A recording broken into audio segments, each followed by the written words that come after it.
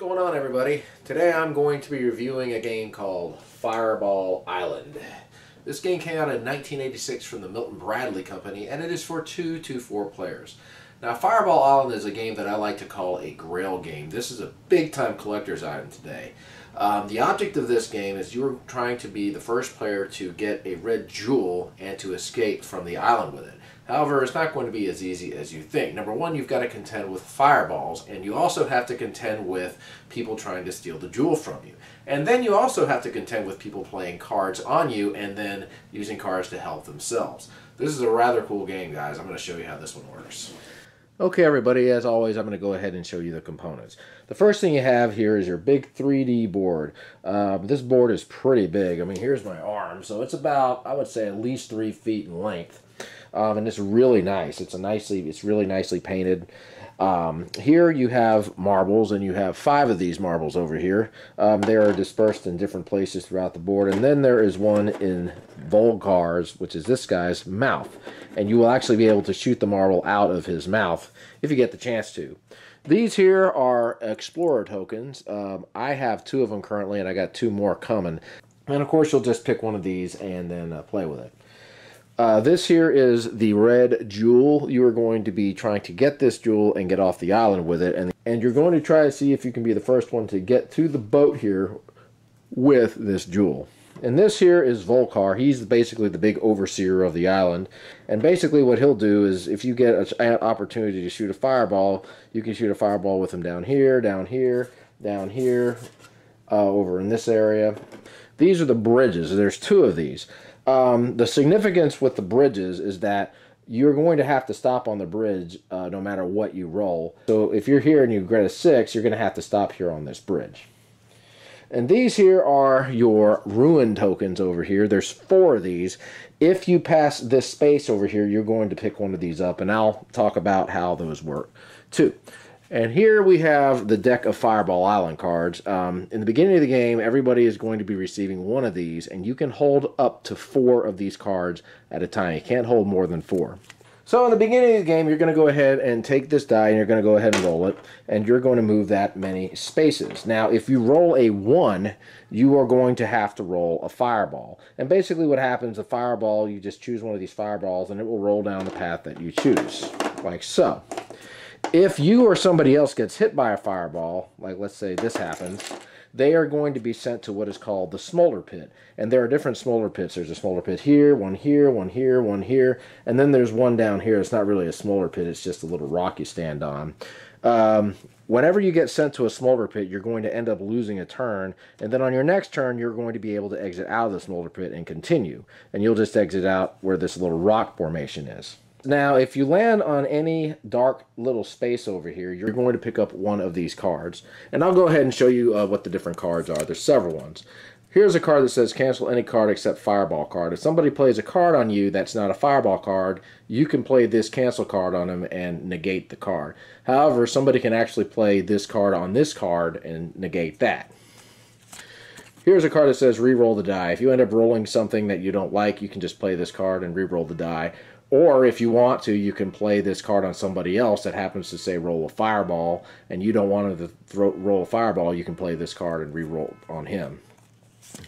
Here's a fireball card. If you play this card, you're going to basically roll a fireball down the track. Here's a card that will stop the fireball. It's the Magic Talisman card. Here's a card that says move any opponent back 1 space. You can play that on anybody. Here's one that says you can move them back 2 spaces. Here's a card that says move ahead 5 spaces instead of rolling the die. So if you decide not to roll the die, you can just play this card. And here's one that will allow you to move 6 spaces. This card will allow you to take 1 card from any opponent. There is something you can do to keep people from playing that card on you, and I'll talk about that soon. And here's a card that says double the next die roll. So if you play this card before you roll the die, you will be able to double that roll. And then you have take another turn after your turn. So you can take a turn, play this card, and take another turn. And finally, you have the fake jewel. Now, the way people can take the jewel from you is if they pass you on the trail while you have it. If you play this card, then they are not going to get the jewel. Now, the deal with the cards is that you can play these cards at any time. The only cards you really can't do it with are the ones that will replace a die roll, like move ahead 5 spaces instead of rolling a die. You can play that to help yourself. But all these other cards, like a cancel card or re-roll the die card, you can play a fireball card at any time, and you can also play as many cards as you want. So if you want, you can play a card that says move any opponent back 2 spaces, and then right after that, you can play a fireball card. So long as nobody plays a cancel card on you, you'll be able to get those cards to work. Now what you're going to basically do is you're just going to roll the die, and let's say I roll a 6. I'll just say I'm going 1, 2, 3, 4, 5, 6. And then basically you're going to just move however many spaces that this die gives you until you get to the bridges. Now you can also take what are called caves. Let's say I'm over here and I roll a 3. If I want, I can go ahead and move 3, or I can go into this cave over here. This is labeled 1. If I decide to do that, I will get to roll the die again. Now, there are 6 caves in this game. There's a cave here, one here, one here. There's one behind Volcar, which is a dead end, and then there is one here. So let's say I went ahead and I rolled a 4. So that means my character is going to go to the dead end over here. I don't know if you can see it, but he will go to this cave. Now, let's say I went ahead and I rolled a 5, and I ended up over here at this cave. So I've got a couple of choices. On my next turn, I can either say, okay, I'm going to go ahead and explore the cave some more, which in that case, I will go ahead and roll. And let's say I rolled a 3.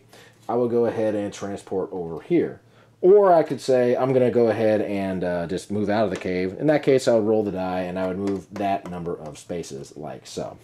As far as these tokens go, if I end up going down this path over here, and I land on this point or go past it, I will be able to pick up one of these ruin tokens. Now what the ruin tokens are for is if you can go ahead and play this at any time during the game, and when you play it, you will be able to replenish your hand up to 4 cards.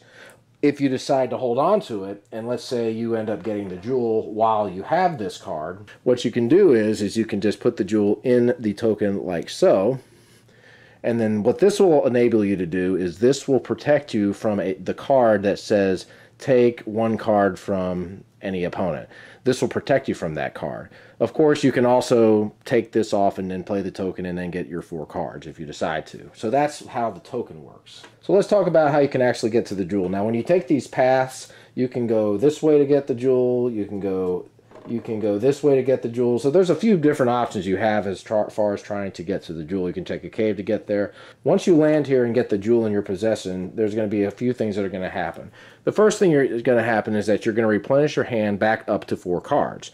The second thing you're going to be able to do is you're going to be able to roll a fireball unless someone plays a cancel fireball card on you.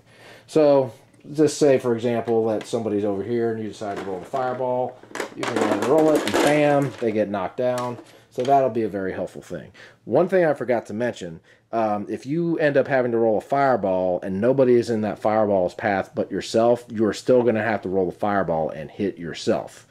And if it just so happens that, say something like this happens, you got a player here, you roll this fireball, this guy hits this guy counts as getting hit. Even though he didn't get hit by the fireball, he got hit by the guy who got hit by the fireball. The next thing that's going to happen is that this guy, the person who ends up getting the jewel first, is going to take 3 turns. You can either roll the die or play a card for movement.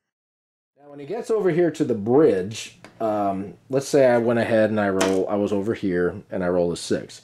I'm going to have to stop on this bridge, and I won't be able to cross it until my next turn. Now if there's somebody behind me and they end up rolling, say, a 5, you're going to be able to hop over me and move. So it'd be like 1, 2, 3, 4, whatever.